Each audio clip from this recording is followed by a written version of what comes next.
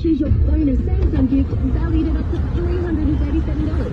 Why wait? Head into a Vodafone store and connect today. Valid less than 30 credit for eligible Samsung device for bonus credit and bonus gift card by July 23rd, March 2022. The rolling insurance yellow car will be at Westwood Chermside. Hi, C-Store Fitty Tailors. Offerings this Monday now at Harvey Norman. Have you booked your great Queensland getaway yet? There's so much to... That's our way out of the area.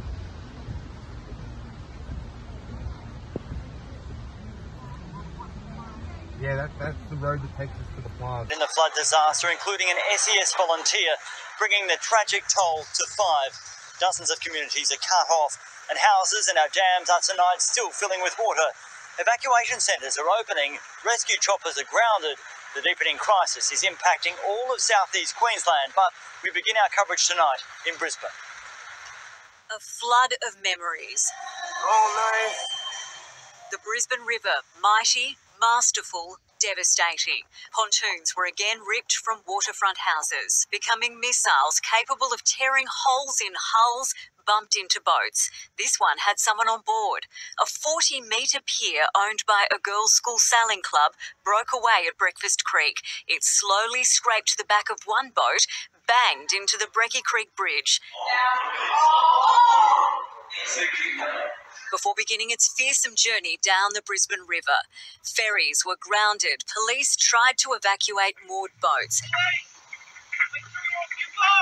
As the runaway pier sailed by, it was watched from the banks, from high-rises at Hamilton, where it was eventually captured.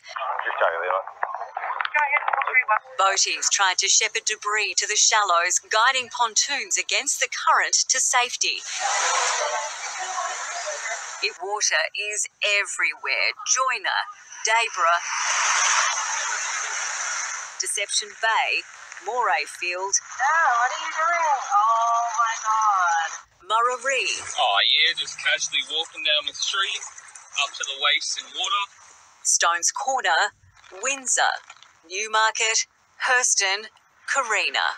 They'd planned to sell. I was living on this lounge, just in case if anything. Water creeping up these stairs, submerging properties. The wall of water is unrelenting. The town's flood siren sounding again. Swiftwater rescue crews headed in here, evacuating 4 people from their inundated street. On the other side of Grantham, 85-year-old Dorothy Armstrong was also brought to safety.